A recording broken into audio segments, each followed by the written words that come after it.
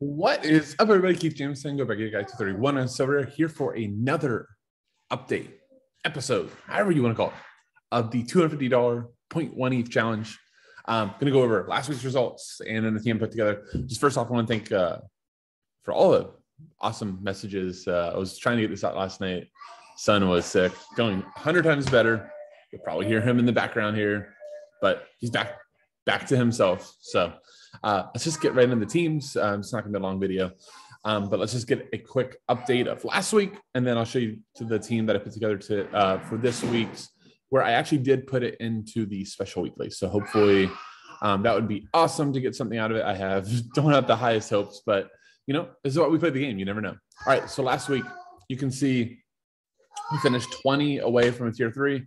God, it was actually close. Larson actually had a big chance missed. He sold on. I'll go over the results here in a minute. Birnbaum and Nahar were fine. And then Odveski, our young Russian keeper, who I mentioned, he actually made us a ton of profit in terms of selling on. I'll go over that in a minute, but had a lead going into about the 65th minute, conceded 2. So that was rough. He keeps a sheet there, and we have a reward. But anyhow, let's real quick show you the results in terms of selling on. So as we see, Larson was popped 0.012, sold for 0.008 minus 0.004. Nahar, Birnbaum, and Odveski being the big one, sold for 0.091 during the rush when he started midweek, was able to get off of him. So we had a profit on those guys of 0.0271.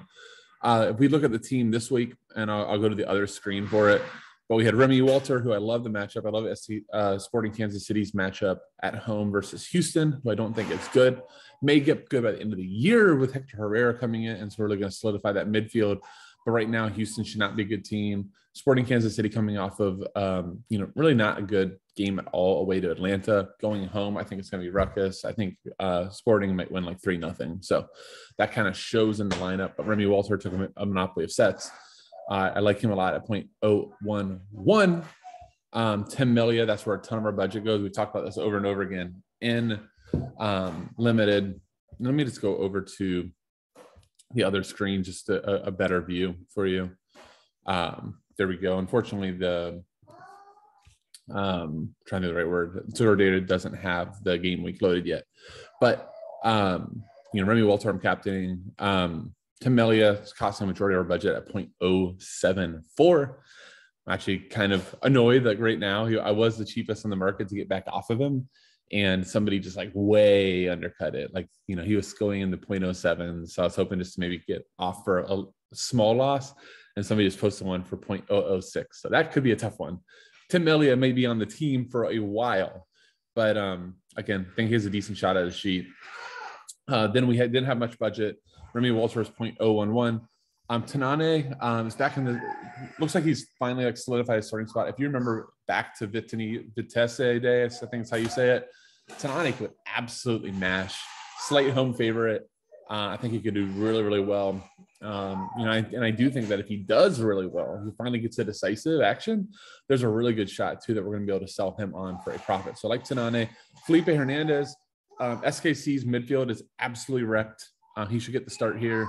Again, I've already talked about how much I like Sporting Kansas City. He was super cheap, 0.004 to pick him up. I actually already had him in my gallery. So when I was making my team, I took whatever the cheapest was as the valuation. But Felipe Hernandez, before he was suspended for the season due to gambling, it's a tough story. We're not going to touch it. But he was starting to mash. Young kid. He is more of an attacking midfielder too. So I think there's a really good shot that he could get involved. If they get 3-0, it's a good shot. He gets a decisive. So I like him. And then finally, Andres Ulmer was one of the first guys I scouted for this week. Red Bull is a -700 favorite. I don't love fullbacks in the system, but when you get fullbacks in a very, very favorable matchup where they're going to be in the attacking third, while they're going to lose possession a lot, they're going to get those final third passes. They're going to get crosses into the box. Ulmer can take some sets too. If we get a decisive action on top of a clean sheet, he could very well get into the 80-90 range. I really wanted to captain him. It was Walter or Ulmer for captain. I went with Walter. I think there's a little more security there. The more I'm thinking about it, obviously the game week's locked, but the more I'm thinking about it, and this special weekly, and let's just go over why we did the special, right? So we got 400 limited cards, which, you know, percentage of cashing here is not great. We got 3 uniques, 47 super rares, 50 rares. Like, this is one of these, like, you got to shoot your shot if you have a limited budget and you get one of these weeklies where limiteds are involved. Like, I don't think that this lineup, I'm not sitting here going like this lineup is going to be top 3, but let's just say you just get the positive 1 to 2% of outcomes here on a 0.1 budget. Let's say you even win a tier 3 rare that's worth, my last tier 3 rare was worth 0.12. So we're already over what we're at, right? So we can still sell on our players, probably 89% of the value, sell our reward at maybe 95% of his value. And all of a sudden now we're working on a 0.2, 0.23 budget. Like, so these are the kind of shots that you need to take to eventually, you know, hopefully keep building this budget up. What's the goal of this challenge? What's the goal of anybody on Sorare?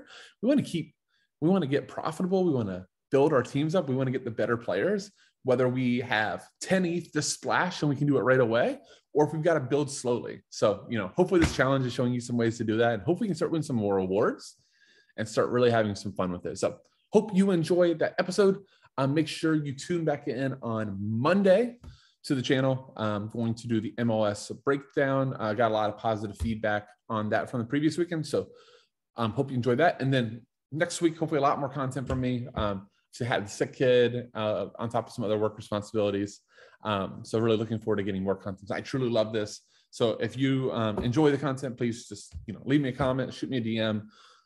Let me know if it's good, what else you would like to see. Certainly want to make this a incredibly fun channel for my fellow Sorare enthusiasts. All right, I'll do it. So this is Keith Jameson, aka Gator Guy 231 on Sorare.